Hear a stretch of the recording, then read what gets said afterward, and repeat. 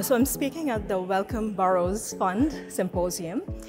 So when we think about membrane protein biophysics, we mainly think about the protein part, but we forget that the surrounding membrane environment actually is not a mere passive bystander. It plays actually a critical active role in organization and function of the membrane proteins.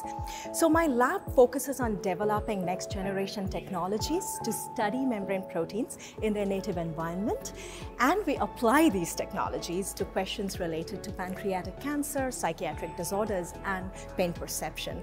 And these will be some of the topics that I'm going to talk about today.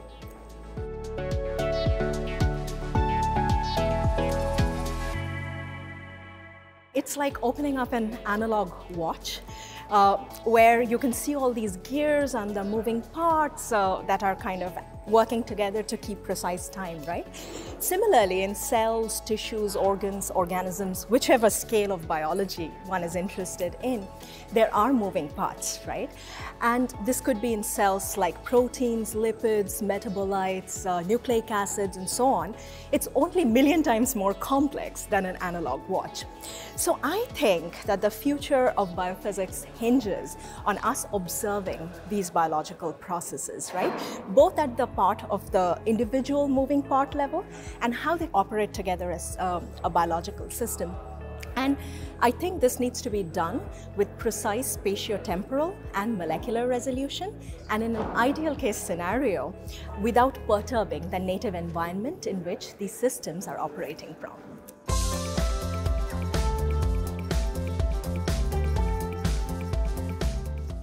I think we are living in the most exciting time to be a biophysicist and do biophysics. This is because with the technical advancements, both from an experimental and computational standpoint, we are now able to ask questions that were intractable even a decade ago. So I think that's lending wings to our imagination. It's making it happen. And I hope that with these newfound insights and discoveries, we will be able to, help resolve like devastating clinical problems around the world.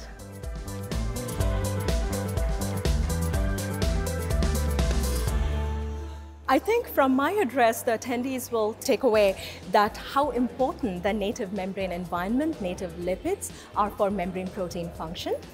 Also, in general, from looking at the titles of the other speakers in the symposium, there seems to be emerging a common theme where they're interrogating biophysical questions in close to native cellular environments. So I think we are moving towards closing the gap between what is in vitro biophysical studies and in cellular or in vivo investigations in the future.